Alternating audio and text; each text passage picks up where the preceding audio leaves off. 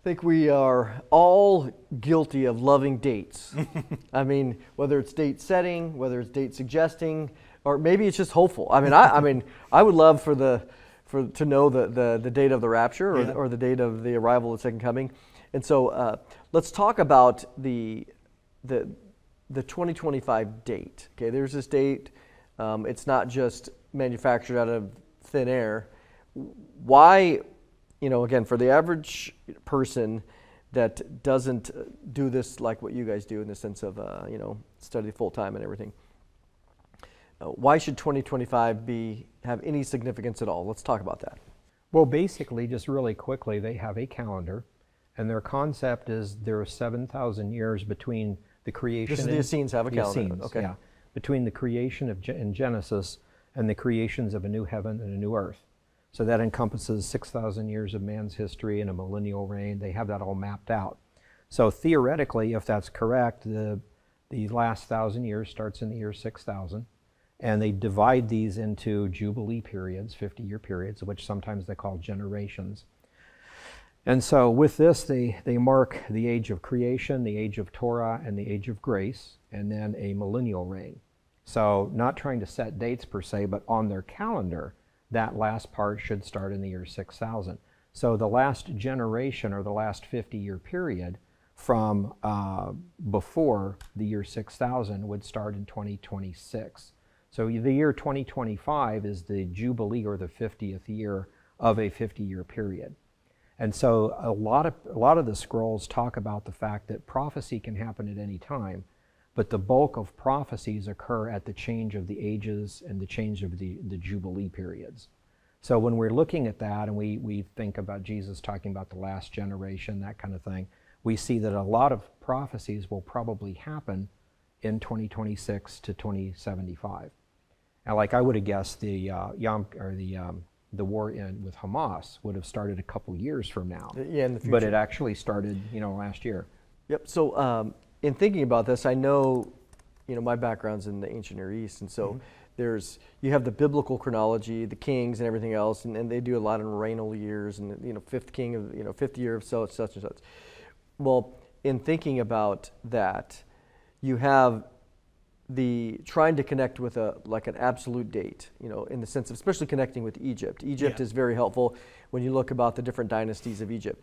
So in that case, you have whether it's the Egyptian chronology or even the biblical chronology, here you have the Essene chronology. So you have these different calendars out there. I guess for us, we're sitting here living in the Gregorian chronology, right? Right. So, Josh, how do we get, how do we anchor? Mm-hmm. How do you anchor the Essene calendar anywhere connected with the Gregorian calendar, which will allow us to understand why we're in 2025? Well, shouldn't 2,000 years been there? So where does it anchor at? Yeah, there are definitely differences, but Ken has actually developed a really wonderful free tool on a website called dsscalendar.org, where it superimposes the Essene calendar right onto our Gregorian calendar. So you could look at and it does it for year to month to day. We also do have a print version that he and I worked on together. If people are interested in that, if they want to hang it on their wall. But it's a free resource, and you can use that to see, like, okay, so today's this date, what would that be on the Essene calendar? So that helps out a lot too. So then you don't have to do a bunch of math every single time you want to figure it out. And one thing that I wanted to mention too about the prophecies being in the last Jubilee. In the final Jubilee of the age of Torah, so their ages would be 2,000 years apiece, and then there's a final Sabbath age that's only 1,000 years. We would call that the millennial reign of Christ. Well, at the last 50 years of the age of Torah, that was between 25 AD and 75 AD, according to our understanding of or 76 AD. But it's in that time period. Well, the rapture is only one prophecy. There's a lot of prophecies that we have that's going to happen before Jesus returns and sets things straight for the millennial reign.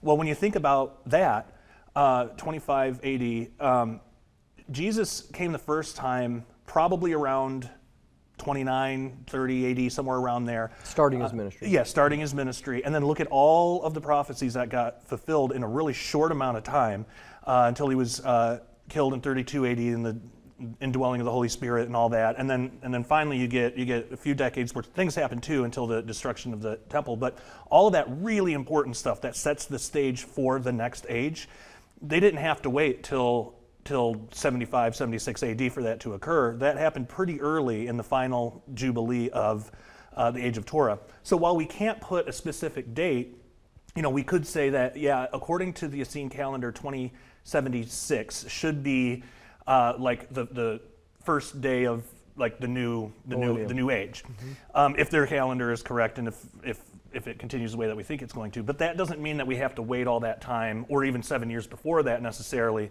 for the rapture. There's a lot of different ways that this could pan out. We could have an early rapture, and you could have a gap between the rapture and the tribulation. That's one possibility. You could also have a gap between the end of the tribulation and when the next age starts. How long is it going to take for Jesus to judge everybody? How long is it going to take to set the world up and to build the amazing temple and city that we read about at the end of Ezekiel? Which, of course, we all believe that's all totally literal. It's not figurative. Well, that stuff takes time, and I don't think Jesus is just going to come down, snap his fingers, and everything's different. I think that stuff is going to have to be built. So we don't necessarily have to wait that long. We can't put a date on the rapture, of course. There's nothing in the Dead Sea Scrolls saying any kind of date or anything like that. It's really consistent with biblical theology. There's little hints of the rapture throughout it, but it doesn't give us a date. So we don't know. But so the dates that we have are more about a time frame rather than a specific date. So we're looking at a 50-year time frame where a lot of things could happen early on, just like it did at the end of the age of Torah. So I think that can kind of help hopefully relieve some people when they hear 2075. I got to wait that long. I'm not going to live that long. Let's talk about that because and I just like to throw things out because it's where my mind works. So we know on the Gregorian calendar that we are, if Jesus, most New Testament scholars believe Jesus was crucified and resurrected on 32 or 33 AD. Okay, that's the kind of those 2 years. Some people will say 29, but that's not. The best date is that 32, 33 framework. Okay, so I don't think we've lost too much understanding in our calendar. What I mean by that is here, let's fast forward to 2032. Like, so here we got 8 years from now.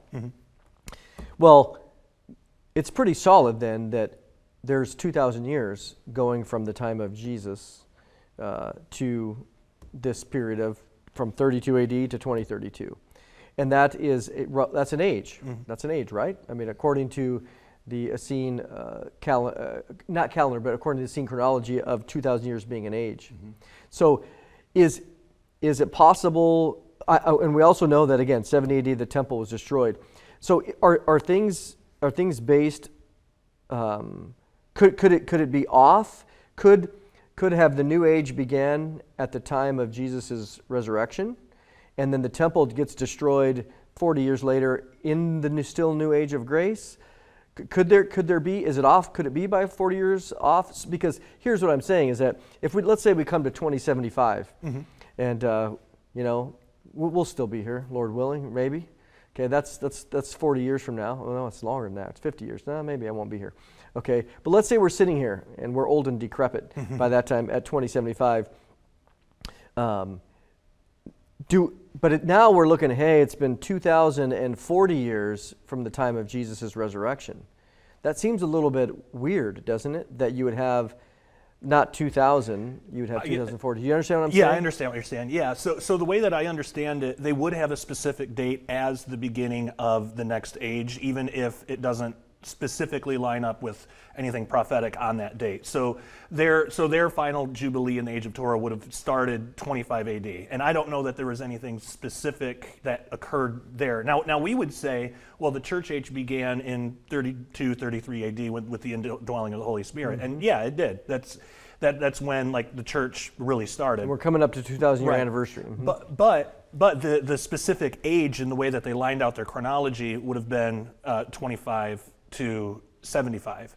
So the way that I kind of explain it in the book is it seems like in these final 50-year periods, and you can even see this in every age. You see this in the first age too with the Tower of Babel and Call of Abraham and all that, but it seems like there's this period of time where prophecies start to happen to get ready for the next age, so that when that 75, 76 AD date hits, everything is set in place for the next age to begin, even if some of that started early. So it would be like if I was going to throw a birthday party next Friday. Well, I have some things to prepare before then. So I got to get a cake. Maybe I do that tomorrow. I got to get the presents. I got to hire attractions. And I would spend the rest of this week like doing all that. So I'm doing things to get ready for the party, but that's not specifically the party, even though they're all going to play important roles when the party happens. So that at Friday at 3 o'clock, let's say, the party happens. I think it's kind of the same way. So the way that I look at it, these final Jubilee periods, it's almost as if these two ages are kind of like melding together, where you get the start of one while the other one's winding down.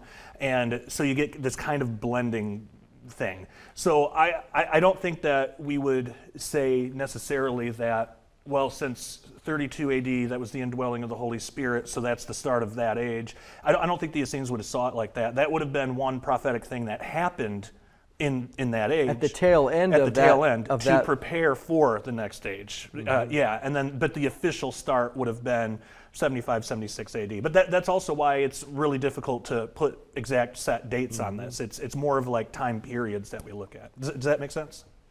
Yeah, the thing that I would add to that is I think we can rock solid set dates for their calendar system. Yeah. Not necessarily the prophecies on it. So for instance, on their system, which ends at 75, they talked about the first coming of the Messiah when he would atone for our sin nature. And the event that would occur is one Shemitah after the end of the 9th Jubilee of that Una. And so if you look at the end of the age being 75 minus a whole Jubilee period, which is 25, and then you go forward a Shemitah, which is a 7-year period, it brings us to 32. So they're saying it's scroll 11Q13, they're saying that the Messiah would take care of our sin nature 32, 33 AD is what we would put on our calendar. So that, lets it sink in really, really well, give or take a year. And so that means the end of their calendar year for the year 6000 would be 75 or 76, 2075, 2076. So I think that's pretty rock solid. As far as the other prophecies, like he's saying, you've got Jesus being born, 30 years later dying, the church age starting several years later, the destruction of the Jerusalem temple 2 years later, the taking down of the Essene temple, and then the end of the age a couple of years later, and then several years later you got the Bar Kokhba rebellion, and when that finally ended, that pretty much ended everything, and then the great dispersion. So you've got a 150-year period there where all sorts of things happen as a group, kind of. And so we're seeing that today, actually. If you take the 150 years before the year 6000, you had the Balfour Declaration, you had the establishment of Israel in 1948, the taking back of the Temple Mount in 67, and all the other things that have happened, the new priesthood, the practice sacrifices that have started up. So all those things are going in process. So the year 6000, what Gregorian year would that be? 2075. Oh, okay. Oh, yeah, because that would be the year 6000. Okay. So let me ask you this question, and again, thinking out loud here, is so ultimately, if we're comparing what we've experienced in reality, in the sense of the Christian era, from a Christian perspective, we would recognize theologically that the age of grace began at Pentecost, right? And and we're coming up on that 2,000 years. Here again, we're 9 years short, or so, 8 to 9 years short. So, does that make any difference in the sense of understanding that the age of grace truly, now not in an obscene way, but in a practical way, truly began at the time after Jesus' death and resurrection? I would think it could, and I think it depends on how you use the term. Like, for instance, I know in a lot of the church fathers, they talk about how the Antichrist persecutes us, the believers, the church. And everybody says, oh, well, that's got to be, post-trib rapture type stuff. And when you look at the way they use the church, they're talking about believers. They actually define it from Abraham forward. So when they say church, and that's not how we use church, right. And I'm not saying you're right or wrong, but they mean believers, okay? And so when Like we historically, even all the way back. right. Okay. So when we say the age of grace, you and I are talking about the church age. Mm-hmm. And I think they're talking about the age of grace on a calendar, which may be different. So the church age and their age of grace might be different than what we refer to as the church age. So yeah, I mean, anything you want to add to that? Oh no, that's exactly right. So you ask any Christian nowadays, like how long is the church age, and they'd say, well, it's been about 2,000 years, but we don't know how long it's going to last. It could be another 6,000 years. But if you were to ask an Essene the same question, when they hear age, they're thinking a 2,000-year period specifically. So they would just say 2,000 years. So yeah, it just depends on how we use the terms. Yeah, because obviously, even in terms of, the Torah as it relates to the 613 commands. I mean, that came with Moses. Yeah. In 1400 BC, 1445, 1444 BC. So that's certainly many centuries after Abraham. Right. And so to have it be super tight like that. Exactly. It's hard to believe that the Torah began with Abraham. No, it's still the age of Torah even before the Torah came to be, because the age of Torah would have started with the call of Abraham. But it was, again, setting up everything that needed to be for that age to operate and work. So there's a lot of different prophecies and different ways on how things can be, when things can happen within certain ages. But it's like, what is that period mostly known for? Well, that's the age of Torah. As a matter of fact, according to some of the manuscripts, it talks about the age of Torah or teaching is supposed to start with the guy that starts the group of people. The whole movement, yeah. So Abraham, Isaac, and Jacob kind of are the ones that started Israel, and the nation of Israel would bring Messiah. So that's the start of the age of Torah. And when you look at their chronology, the call of Abraham when he was 52, not when he went down to Canaan, but when he was called, actually was the year 2000 on their calendar. So that hit exactly at the end of an age. So I mean, so here we're talking about, we're coming up on the year, 2025. We're got 6 months left to 24 or so, 7 months left. Then what's significant then, in the sense of trying to explain the Essene calendar? What's happening? Let's go to March of 2025, spring equinox. Let's talk about what is significant about that. It begins this next March begins the 50th year of this Jubilee period. And then the following year is the last generation or the last Jubilee before that. So we should start seeing a lot of prophecy fulfilled. And we have seen things that we've never seen before, like Iran actually attacking Israel. That's prophesied in several scrolls and in scriptures, but we've never seen that before. And this was short-lived, but it's not the only time this is going to happen, because there's some great details in that.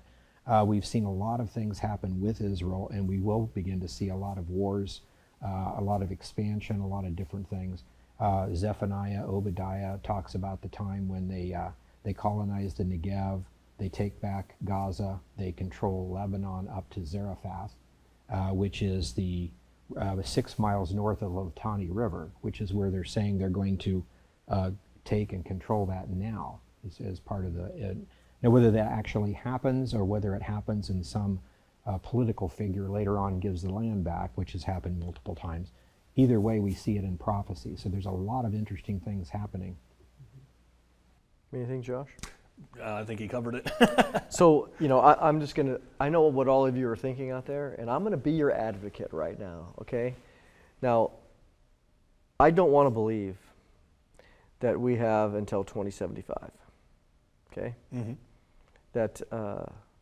well, that's just till the beginning of the millennium. Right. So we got a tribulation, we have all sorts of prophecies that need to be fulfilled in that time, and they could all come early, because there's, again, it's perfectly reasonable to have the end of the tribulation and still have some decades before the next age starts, and because there might be things that need to be done. Again, how long does it take for Jesus to judge everybody at that time? How long does it take to build the temple and for people to, beat their swords into plowshares and to get the word around the whole world? This is the way that things are now. How long does it take to build that temple in that city? You're talking like the millennial temple. Yeah, the millennial, that we read about in Ezekiel. Like, how long does all of that take? I don't think it's going to be the day that Jesus plants his feet on the ground, all of a sudden this stuff is miraculously just there. It could be, and I don't know for sure, again, because there's a lot of different ways this could play out, but it could be that takes time. And again, another option is you could have an early rapture and a later tribulation. And you could have, because the rapture isn't what starts the tribulation. It's the covenant, the signing of the confirmation of the covenant with many is what starts the tribulation. So there's a theory out there that it's possible you could have the rapture happen, and you could have years in between that and the tribulation. So that's a possibility as well. I'm like you. I don't want to believe that we have to wait until I'll be 90 years old if I make it that long. So there are different ways, and it might be that, but there are ways to look at it where there's nothing preventing the rapture from happening immediately today before we even finish this interview. There's nothing preventing that, and then you can still have all of those prophecies happen within that period and still have the calendar make sense. Or maybe Jesus was just literally, I'm going to cut the days short, and we're not going to wait till 2075. So there's God can do whatever He wants, but I think the consistent view would be to look at 2075, 2076 to be the time where everything is put in place, everything is finished, where we can start the first day of the millennial reign. Everything's done. Temples built, cities built. Everybody knows the new rules. They know the festivals. All of the other nations know that they got to come up for tabernacles, and just everything's done. And I would think just practically that's probably going to take some time to set up. I don't think it's going to be able to be done the last day of the tribulation. But, again, there's different ways to look at it. Yeah, I think that's a good point. The whole idea of the scripture says that those days will be cut short. Now, that might be 5 days, or it might be days like a couple of decades. Could it be 5 decades? Could it be a whole jubilee cut short? I would assume. I wouldn't think it'd be a whole jubilee. Of course, if that's the case, the rapture should have happened a couple years ago. Yeah. Right. So no, right. I guess not. Because you start thinking about, again, I love, we're not date setting here, but it's fun to speculate, isn't it? Sure. I mean, no one's setting a date, but it's fun to think out loud about the possibilities, and we're all to be, and no matter what we decide today or not figure out or whatever, we're still going to get up tomorrow and do the Lord's work. Okay, no one's quitting their jobs. I find it. Go ahead. I think one point that we need to remember too is we're talking about calendar systems, which may or may not be 100% accurate. If we looked at the modern Jewish calendar and tried to pinpoint the year 6000, it's over 220 years away. Yeah. I'd much rather have it be 50 years instead of 220. Yeah. So if we're looking at the Gregorian calendar, I think we missed it by 24 years. Yeah, So it's just like, it's a calendar system. Well, and that's kind of what I look at too is, again, we are, when Pope Gregory, again, Gregorian, when he's looking at, the Julian calendar, the Roman calendar, and then he starts like, we need to make this a little bit better, at least Christianize it, right? Certainly that's what he did as a Catholic. Well, he looked back and he could see there were some discrepancies. I think he dropped like 13 days or 16 days off of. He's like, well, this doesn't work. So we're going to evaporate those and we're going to squeeze it all together. Which again, that's the nature of looking at different calendar systems. Egyptians used to have a 10-day week. I mean, you have stuff like that. So I think what I look at is, that's what I was leading up to. Well, if the 32-33 date of Jesus' death and resurrection is relatively accurate, which I think most scholars would recognize that's true, then we're coming up on an age ending. Yeah. So even if it's not necessarily connected to the specifics of the Essene calendar, their idea of what an age would be as 2,000 years, and in my mind, I like the idea much better. I'm sorry, guys. No offense. No offense. I like the idea of thinking, which again, it's not a prophecy by any means, of thinking that the church had an opportunity to evangelize the world for a full age, and that would end roughly around 32 or 33 AD. Yeah, Jesus might come back in that year to finish what he started and there's still time for the tribulation before that. I mean, and if that's the case, man, the rapture should be coming up pretty soon. Because what I find fascinating is going back to some of the other stuff that you and I have talked before, Josh, about even Apophis and thinking in terms not so much of the 2029 date but of the 2036 date. Yeah. Which I find interesting too, that, again, I don't think we could prove that Apophis arrives at 3.5 years into the tribulation to that level of specificity. But if we were to go with that as a theory, I know talking to you and Derek and even Tom was, then you subtract 3.5 years roughly. That it brings you to the fall of 2025. Yeah, it does. So you think, oh wow, but if we were to look at it differently in the sense of a 33 date or 32 with that 2036, in the middle of 2036, and you take 3.5 off of that, it brings you Still back. works. It brings you back if Apophis was to hit the earth, hypothetically in 2036. Because even Neil deGrasse Tyson, I have a clip from him not too long ago where he describes that the 2029 arrival of Apophis. He said he specifically said there's this keyhole. This is the language that we use, and if it comes through and it's supposed to come at under 20,000, around 20,000 miles near the surface of the Earth in 2029. Well, the moon's at 240,000. So the way he was describing it was, if it comes through this keyhole, it's going to affect the trajectory, the orbital trajectory of the Apophis, so that when it comes back, this is his words. Yeah. Secular guy, he's not a Christian. He said, if it comes through this the 600-mile keyhole in 2029 and just scrapes us, it will hit us in 2036. Yeah. I found that really amazing that he was willing to say that publicly, because he's got a lot at stake in his mindset. But again, that idea would then fit with a 2033. The dates still work. The dates work. Yeah. Which gives me some hope that I won't be. I was born in 1974. So You're still young. Well, at the end of it, I'll be 102, gentlemen. I was born in '84, so. Okay, so you'll be a little younger. You'll be a little younger than me. You're both young. I was born in 60. When was I born? It's been so long. 65. You're 65. Yeah, 1965. Oh, wow. So we got 20 years apart, Yeah. 10 years apart. Yeah, so you'll be 110, roughly. If I do the Essene diet and use the herbal medicine just right, I might still be here. Well, I think it's interesting, no matter how you look at it, all those dates, the speculations, you notice it's all in the last Jubilee, which is in the last generation, according to the scrolls. Yeah. Well, there's even another one, a 2068 date, and that's 7 years from 2075. It really is, the 2068 Apophis date. So, I mean, needless to say, I think all of us, regardless of whether we look at the Essene calendar or where we look at anything else, the average person, I mean, come on, guys, the average person that is just all of us, here we are, thinking about the world. I think about and when I mean the average person, I'm thinking about, not in an academic sense. I don't really mean it that way. I just mean like my brothers or my sisters, the average American out there that's sitting there just living life and not necessarily focused on prophecy. They're looking around and they're going, man, the world's changed. Yeah. Something has changed. And so when we see this, and we see Israel becoming a nation in 1948, them controlling the old city in 1967 in Jerusalem. We are not. This isn't.